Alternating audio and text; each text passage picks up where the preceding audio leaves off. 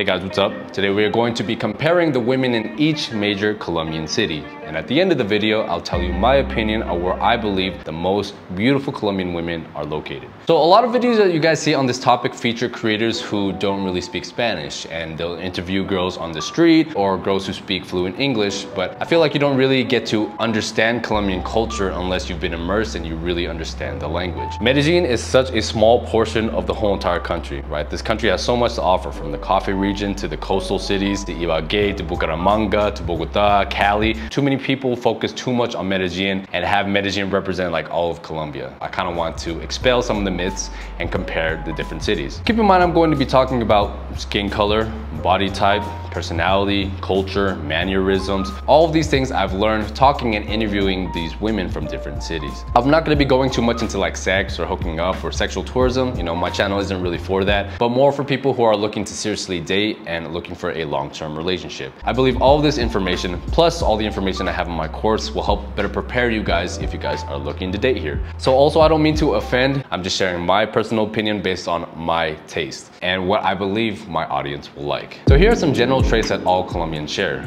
Number one, I would say most Colombians are vain, but in a good way, where they really care about their appearance and they don't want to leave the house looking like a mess. We are still Colombians. We take care about our appearance. We like to take care of our hair, especially makeup, everything. We like to be dressed up to do everything, even to go out and buy milk, like to be ready all the time, you know? Yeah. I know in the US, trying to tell your woman, hey, could you lose a little bit of weight? Or like if you dress this kind of way, can get you in a lot of trouble, people calling you misogynist and all those things. Whereas here, because it's so ingrained into the culture, it's a little more accepted and known that the women want to look good.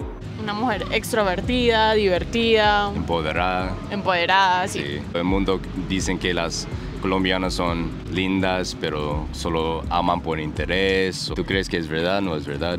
No es verdad, yo creo que hace falta que nos conozcan mejor. Sí, es que la mayoría de los gringos no hablan español y vienen y solo conocen los prepagos. Pero si hablas con una chica en realidad, pues te vas a dar cuenta que no, pues que es muy divertida. Ajá. Que le gusta hacer planes de salir, conocer personas, o sea, claro, sí. Otras cosas muy diferentes. Keeping a house clean is a really big part of their culture as well. They're taught from a young age that, you know, having the house as a mess looks really, really bad. So they're always like sweeping, mopping, doing the dishes. And if you go to most Colombian houses, they're almost always organized because it's embarrassing. They don't mind preparing something for you if you ask. Colombian culture is very much a culture of service to your family and to elders and to your loved ones. If you ask them, hey, do you mind me making an arepa or whatever, usually they won't give you problems for it. In all of Colombia, family is extremely important. So if you're dating a girl seriously, you're going to meet her family extremely quickly and they're gonna bring you in. But not just their family, their cousins, their friends, their people from the church are gonna be meeting everybody. And I go into a lot more detail on that in the meeting the family portion of my course. So if you guys wanna reach out to me, you can hit me up on WhatsApp here. I'll answer a couple questions, but anything more in depth will have to be through consultation. But if you guys want more information, I highly recommend looking into my course, talking about the different archetypes of women, what it's like dating in different cities, what it's like meeting the family, getting married, getting divorced, everything that you need to know.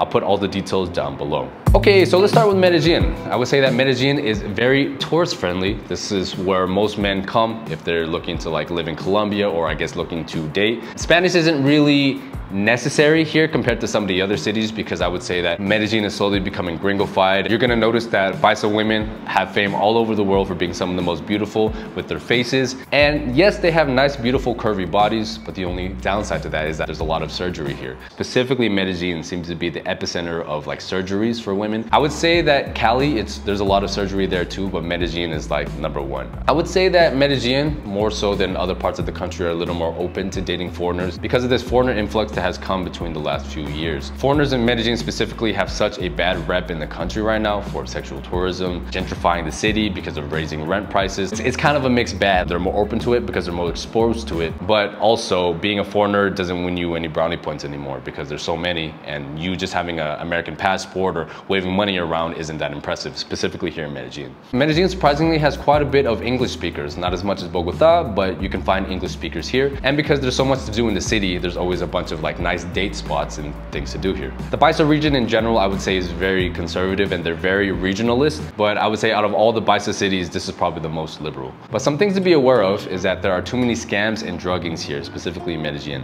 Like if you go on the dating apps, man, it's very hard to find like a good woman, even though I know people who have met relationships from dating apps. The risk is too high for me personally, so I wouldn't recommend looking for women on dating apps. Because here in Medellin, there's a lot of like sex workers or working women. A lot of times they'll tell you up front what they do, but sometimes they'll tell you a lot later, like until the end of the date when you're trying to bring them to your house, they'll be like, oh, it costs this much for the night. And then you're just like, well, I just wasted all this time for what? I would say single moms are a huge issue, not just in Medellin, but I would say just all over the country. With the single mom crisis here at 84%, there's a lot of single moms looking at foreigners to bail them out. So what that means, in my opinion, is that you can never be 100% sure of their intentions. Are they with me just for me, or are they with me playing the part so they can get the citizenship or they can get the money? The gold digger culture here is very pronounced, and it's not just with foreigners, it's also with Colombians. Cali, you see a little bit of it. Barranquilla, I didn't see it too much. You know, Manizales, Bogota, you see it a little bit, but Medellin is the epicenter for gold digger culture. So I have a free guide to Medellin available if you guys are interested. All you gotta do is sign up for my newsletter. I'll give you guys a bunch of great information about all of the different parts of Colombia, from the coast to the coffee region. There's a bunch of great information if you're also looking to move here. If you guys are interested in that, I'll put that in the description and the pinned comment down below. Medellin is a very unfaithful city, and this applies to the men and the women. When you're dating a Paisa, usually here in Bogota, your friends are like, ah, but you gotta be careful, like he's a Paisa. You don't know if he's dating other women because they have that fame of being very like promiscuous. And the biggest flaw in my opinion is I would say that Medellin is a very superficial culture, and the women here are also known for being very superficial. They're like trophy wives, so you can meet people on the street and it's nice, you guys are all friendly, but the conversation doesn't really get any deeper than that. You can know a lot of people, but trying to get into groups is very difficult here in Medellin. Appearance is everything here. So you're gonna notice that Paisas care a lot about what people think of them, what their neighbors think of them, how they look in church, you know, making sure they're keeping up with appearances. Pluses or minus, you know, it's up to you to decide. I would give the women in Medellin a 9 just because of the beauty and their values and the accessibility for most men. So let's go to Bogota. I would say here in Bogota is where you're gonna meet the most educated women. Here, like, we have like the best universities. Actually, there are a lot of people that comes from other cities. They come here to Bogota just to study or just to find a job, because in here there are a lot of job opportunities as well. People with the most money, the highest class people live in Bogota. I would say Bogota specifically has the most English speakers out of all of the country. They're also very open-minded to other cultures because there's a lot of foreigners that live in Bogota. I would say it's the most liberal city out of the whole entire country, and you're gonna see a lot of people walking on the street who are dressed up in like rocker uniforms, or people who are just like open to individual expression. Most Paisas kind of look the same. They kind of have the same look. Crop top, jeans, sneakers. Whereas in Bogota, you're gonna get a lot more variety because people are coming from all parts of the country. Bogota is so big. They are close to their family, but a lot of people moved from other cities to Bogota. So I would say the more people there are more independent and a little less attached to their family than some of the other cities. And I would say they're not quite as superficial as the Paisas. Yes, they have fame for being not super friendly. You know, like you walk on the street, they're kind of rude. But if you befriend people from Bogota, I hear that they're like friends for life, or it's that kind of thing, right? It's more real, the relationships. It's just harder to break into those groups. And I would say that they're also very closed off. Here in Colombia, you're gonna notice that it's a very classist society in almost all of the cities that you go to. You see it a little less in the pueblos, but here in Medellin or Bogota or Cali, Barranquilla, people will divide you based on class. The richer people tend to hang out with their own people, and it's very hard to break into those groups unless you know somebody or you do business with them. And I would say that in Bogota, the women are just not as attractive. They're not known for how beautiful they are compared to some of the other cities in the country. I think in Medellin, the physical appearance of the woman is more important than here in Bogota. We have the fame of not being pretty. Rolas doesn't have breasts, they don't have butt either. You go there and you're just gonna find like tablas. Yeah, but that's because here in Medellin, todo se compra. And it suffers from the issue of big city dating, right? Where it's very, very hard to meet people. Apps are probably the main way to do it. But if I were as a foreigner to go there, I would have no idea where to start. You can go to a church, but if the church has thousands of people, how do you go and meet people? Now I know people through friends that I've met through Manizales and through my channel. I have some friends there, but in general, going to Bogota, 8 million people listed, but they say it's up to like 12 million potentially. How do you meet people in an environment like that?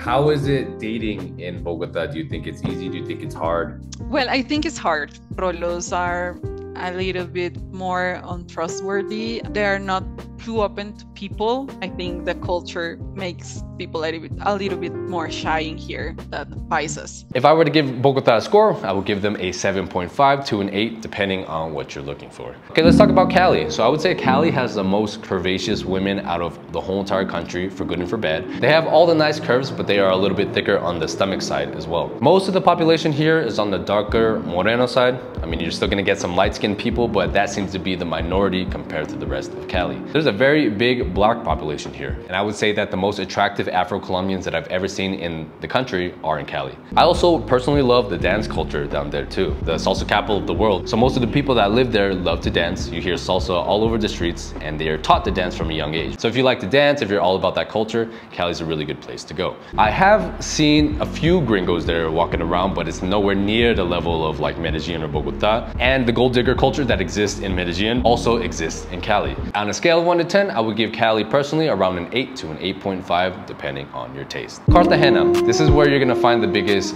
black population that I've seen. They have like the darkest skin that I've seen out of the whole entire country. And I would say that Cartagena is very tourist friendly, but that's kind of like a good and a bad thing, right? So the thing with Cartagena is that most people will only live in Boca Grande or like the old city. Those are like the most expensive parts. That's where everything's popping. But the rest of the city is very underdeveloped and there's a lot of poverty. If you go there and meet someone, it's very hard to know like where they came from, if they come from money or if they're just a tourist or if they're a sex worker, because Cartagena and Medellin are pretty much tied right now for being like the biggest sexual tourism hotspots in the country. When people talk about Cartagena, they don't really talk about the beauty of the women too much, and I would say it's pretty hard to meet people there who aren't like foreigners or sex workers or other Colombians that are just vacationing there. So I would give Cartagena a 6. Not necessarily for how they look, but more for like accessibility.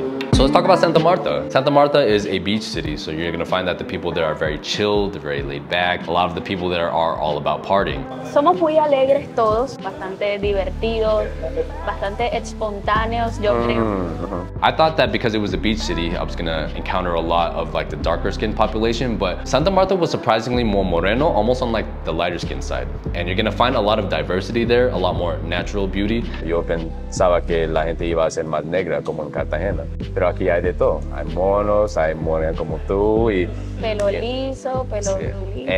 Claro, canela, y me parecen todas lindas, la verdad, sí, eso me sorprendió. Santa Marta is the vacation spot for most Colombians. A lot of them will skip Cartagena and just go to Santa Marta instead. So you're gonna see a lot of people on the streets, but you're not entirely sure if they're from Santa Marta or they're just tourists passing by. It's a very local experience though, so if you don't speak any Spanish, it's gonna be very hard to get into groups and to meet friends. When I was walking around, I ate the restaurants and I met people. People were very friendly, very nice. A lot of people were smoking weed on the beach and everything. Want like a nice, chill, relaxed vibe, I think Santa Marta is the place to go. So on a scale of 1 to 10, I would give Santa Marta a 7.5.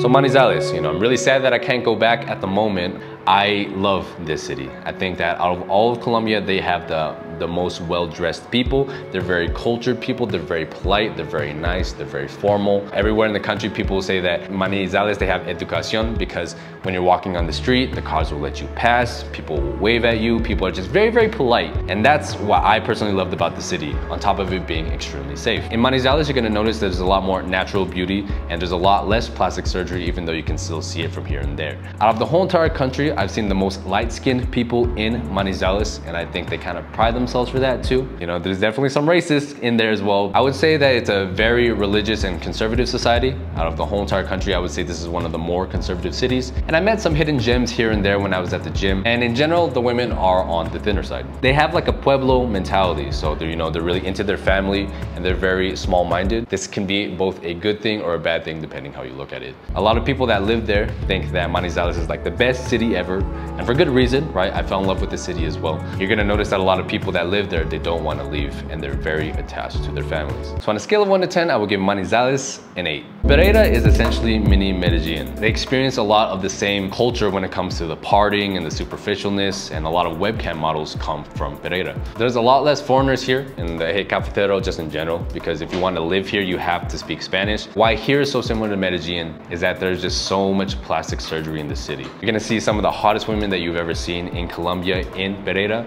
but also it comes with all that superficial gold digger culture that Medellin has as well. So if you don't really care about plastic surgery that much, this may be a good city for you. But for me personally, I'm not a huge fan of the city. I found them to be also very regionalist. I got some death threats from people from Pereira because I talked badly about the city. I do think the women there are beautiful, but it's just not personally my vibe. It's not quite as light skinned as Manizales, but it's not quite as moreno as a place like Cali. I would say it exists somewhere in the middle. And I would say this is probably the most liberal out of all the coffee region cities. So on a scale of 1 to 10, I would give Pereira a 9. Okay, going to Armenia. I like Armenia a lot because it felt like a mix of Manizales and Pereira. You have the nice natural beauty, but the people there are on the more moreno side. Because the closer you get to Cali, the darker the population gets. You have a lot of interracial mixing in Armenia. I noticed that specifically. And I was walking around and you just see some of the most beautiful, classy, nice looking moreno and canela skin women, like kind of like the darker brown skin. There's a lot of natural beauty there, which I really liked. We saw some plastic surgery here and there, but for the most part, it still had that nice Pueblo feel. Very conservative, the people there are really nice, it's very safe. And if I personally didn't go to Manizales, I would have ended up in Armenia. On a scale of 1 to 10, I would give Armenia a 9. And in my opinion, the most beautiful Colombian women come from Barranquilla. They have everything that I like. The brown morena skin, the most beautiful faces I've ever seen in the country, naturally curving bodies, but not on the thicker side, more on like the thinner side, but they still have the curves. They have conservative values. It's a religious society. They're very well educated. There's a lot of people with money there. The amount of beautiful women that I saw walking around in the malls was crazy. And I think it was just more for my personal taste, but because it hasn't been ruined by foreigners yet, you still get that really nice local feel. Barranquilla isn't really known for like its tourism spots or its nightlife. It's more for living. I like to compare it actually to like Florida. It reminds me a lot of Florida from the US. It is a very heavily divided class of society because everybody in the north is like the richer side and it's good living. And then if you go towards the south, it gets a lot poorer. It's like very well divided. But in my opinion, I enjoyed Barranquilla a lot. And if I were to come back to the country to find somebody for like a long-term partner, Barranquilla for me would be the first place I would start. Plus the given fact that because it's not a party city and you need Spanish to get around here, I think it's going to attract only a certain population and it's not going to have all that same party tourism scene like Medellin does. So I think Barranquilla for me is like the hidden gem of Colombia. And if I were to give it a scale from 1 to 10, I would give Barranquilla a 10. So let me know what you guys think. Do you agree? Do you disagree? Let's talk about it in the comments. If you guys want to contact me, hit me up on WhatsApp here. And if you guys want to be a pro on what it's like dating here in Colombia in general, I highly recommend buying my Dating in Colombia course. I'll leave all the details of that below. Thank you all for watching and I'll catch you on the next one. Peace out.